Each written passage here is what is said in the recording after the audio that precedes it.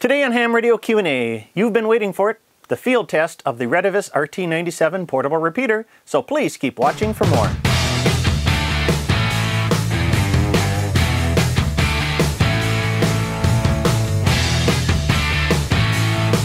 Hi, I'm Michael, KB9VBR, your host for Ham Radio Q&A. I'm on a mission to inspire and educate the amateur radio community, so if this is your first time watching, please consider hitting that subscribe button. Well, earlier in the summer, I took a look at the Retevis RT97 portable repeater. Thank you to Retevis for providing me a review copy of this for these videos. But as a recap, the RT97 portable repeater is available as either a VHF or UHF unit and can be ordered with either a 5 megahertz or 10 megahertz offset split. This is an FM analog repeater, has 16 memory channels, wide or narrow band operation, CTCSS and DCS tone squelch, and it operates between 12 and 24 volts. It is a full duplex repeater, but due to its compact size, you can only get either a 5 or a 10 megahertz split. And Retevis will program the frequencies into the unit for you so they can tune that duplexer. Please watch my first video on the RT97 for more information on the specs and the operation and some of the pros and cons of this repeater. For this video, I'm going to set it up and do some field testing on it, see what kind of distance we can get using just a handheld radio. To test the repeater, I set up a parrot station using a laptop computer running an application called Echo Station, and then also connecting it a small UHF handheld radio, and then the BTEC APRS cable. The Echo Station is a simple Windows application that can function as a repeater controller, announcement machine, or a simplex repeater. And links for all of these items are in the video description below if you want to check out any of them. But I'll be using it as a simplex repeater so I can hear the quality of my own transmissions as I travel around the area. Now normally Echo Station will control the radios using the serial port, but to simplify things I just put the radio on Vox control. It's not the best solution as there's some clipping of the transmissions, but it's good enough for this test. So let's go outside and give the Retevis RT97 a workout. I'm out here at Reservoir Park. It's one of the highest points in the city of Wausau, and this park gets its name from the water tank that's behind me here. It's also a great place for a repeater site, and there's a couple repeaters up here already, one for the police department and another for public works. So I thought this would be a great location to test the Retevis RT97 portable repeater. I got the repeater in the car, and it's connected to the my dual band mobile whip antenna on the back end of the car here. This is the Comet SBB7, a high gain whip on UHF, so it should work great for the tests. So I'm gonna get on the bike and tool around town, and let's see what kind of range we can expect.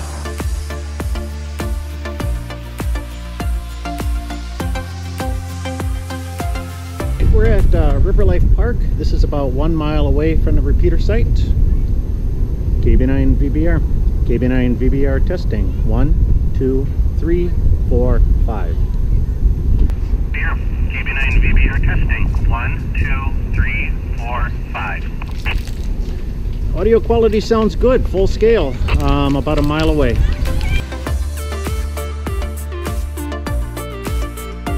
Okay, second stop. This is about 2.5 miles from the repeater site. We're at the downtown municipal airport. A little bit further away, we got some trees and houses around here. We'll see what we can get. KB9VBR. KB9VBR testing. 1, 2, 3, 4, 5.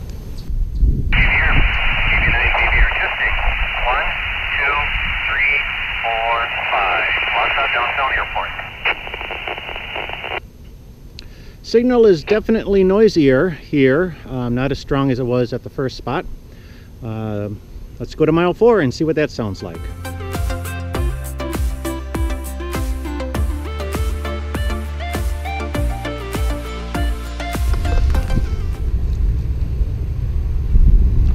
All right, we're at the 4 mile point, so let's do another test and see how the repeater sounds. KB9VBR testing. KB9VBR testing. 1, 2, 3, 4, 5. We're at the Schofield Dam. KB9VBR testing. 1, 2, 3, 4, 5. We're at the Schofield Dam. Still a little bit of noisy, still, you know, fully readable. You can understand everything, but definitely not a full quieting signal. Let's bike out to 6 miles and see what it sounds like from there.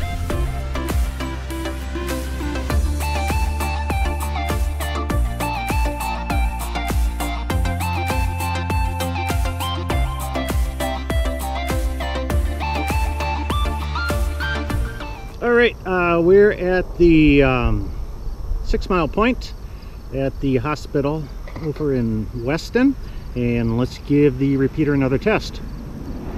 KB9 VBR testing. KB9 VBR testing. 1, 2, 3, 4, 5, Weston St. Clair Hospital. Testing. KB9 VBR testing. 1, 2, 3, 4, 5, Weston St. Clair Hospital. Okay, that was still a pretty good transmission at 6 miles out. Still a little bit noisy. I think that's with the antenna that I'm using over at the repeater site. It's probably the reason why. But otherwise, good copy at 6 miles out. So let's try 7 miles. That will be at the southernmost edge of town.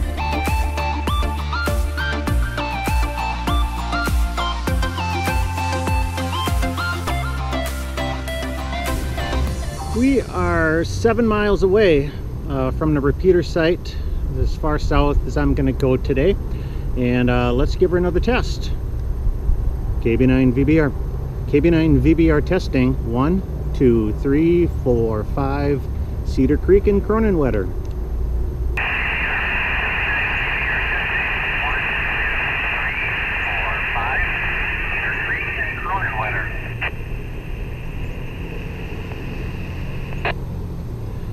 Okay, 2 test transmissions there. The first one had a lot of dropouts. The second one I had a lot of hash noise. If I reorient myself a little bit, I might be able to get a stronger signal. But I think we're pretty much at the limit here, about 7 miles. Could probably squeeze out 8 if it's a good clear spot. But I'm going to call it quits. I think it's a very successful test. Each time we had readable copy, mostly clear. As we got towards the end, you could hear more of that hash noise, but also remember too that you know, the parrot's going to pick up some noise and retransmit it back, so it's going to double the amount of noise I would get if it was an actual person-to-person repeater contact. So kind of keep that in mind. But otherwise, I think the test went very well, and now I gotta bike back home. I know a little bit from my impressions on the RT97 portable repeater. You know, I was really surprised by the distance I was able to get with the using just a handheld radio and the mobile whip antenna on the car. You know, the first couple of transmissions at the 1 mile and the 2 mile, you know, they sound reasonably good. As I got out at 4 and 6 miles, I could definitely tell that there's more hash and noise in the signal. And finally, you know, the 7 mile, that was really kind of stretching the rubber band to its limits. And one thing to really consider, though, you know, if you're you know, testing a repeater or simplex communications, is it's really dependent upon 3 things. You know, your antenna height and gain, repeater output power, and then of course your local terrain.